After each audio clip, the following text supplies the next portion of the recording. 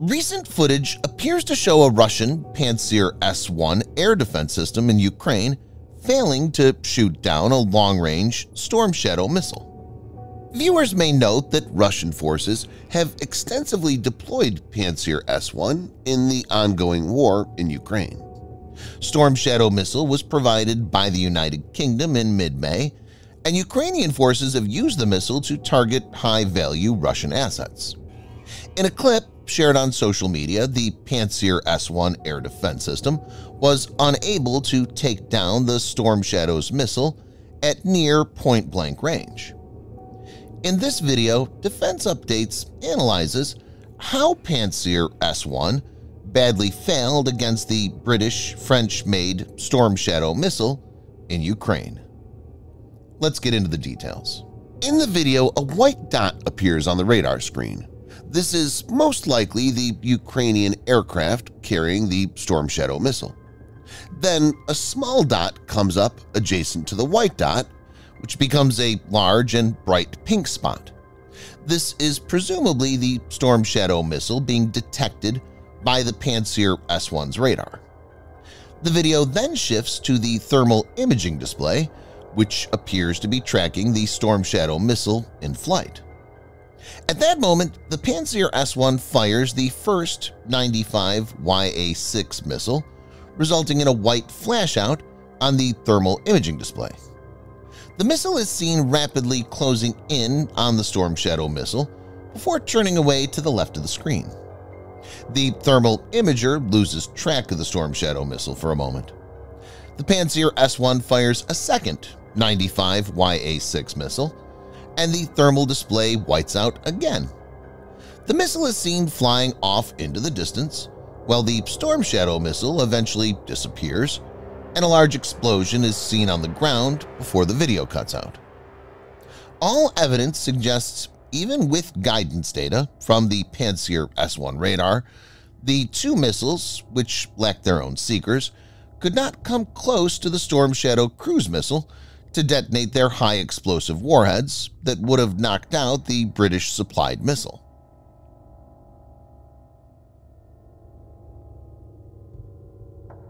The Pantsir-S1 missile system is a self-propelled surface-to-air missile system. It's designed to provide point air defense of military, industrial, and administrative installations against aircraft, helicopters, precision munitions, cruise missiles, and UAVs.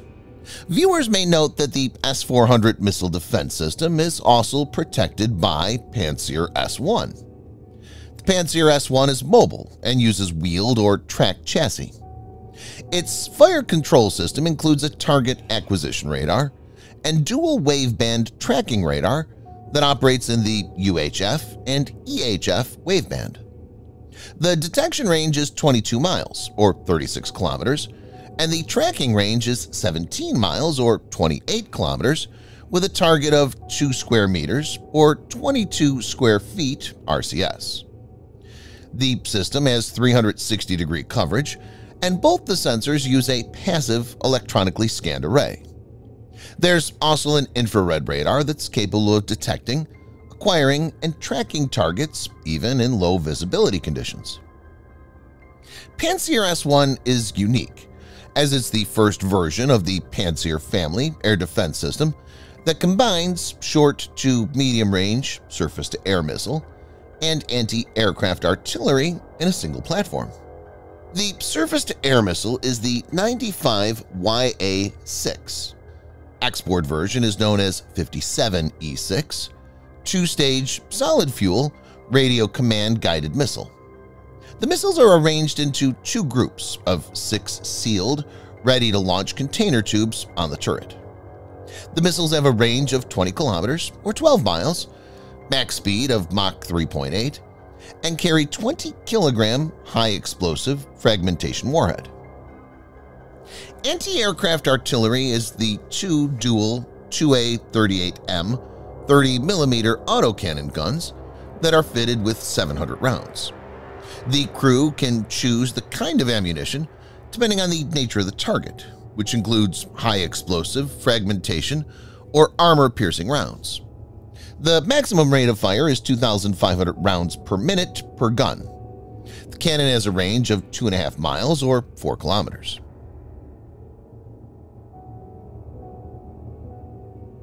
Storm Shadow is an Anglo-French, low-observable, long-range, air-launched cruise missile developed since 1994 by Matra and British Aerospace, and now manufactured by MBDA.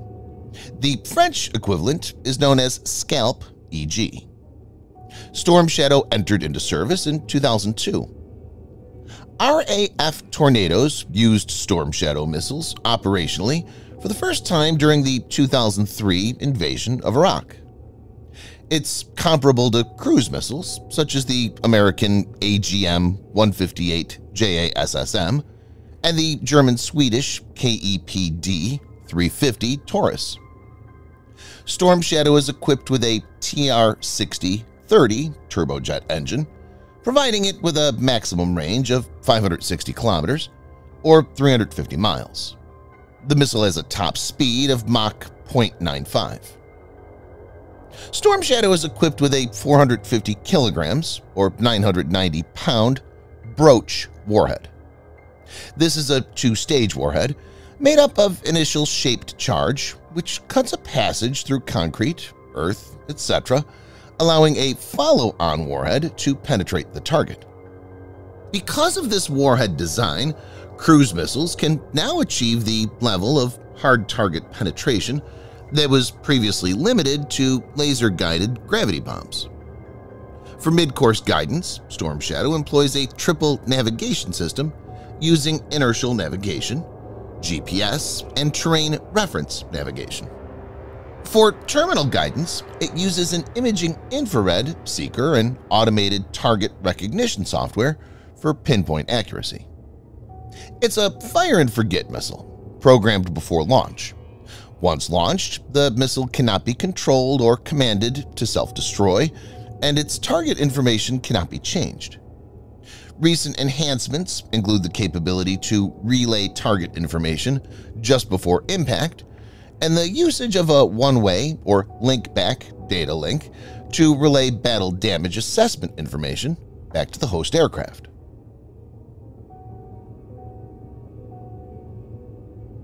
The video clearly shows that the Pantsir-S1 is capable of detecting and locking onto the Storm Shadow cruise missile. It even had the opportunity to fire off not one, but two 95 YA-6 missiles at it.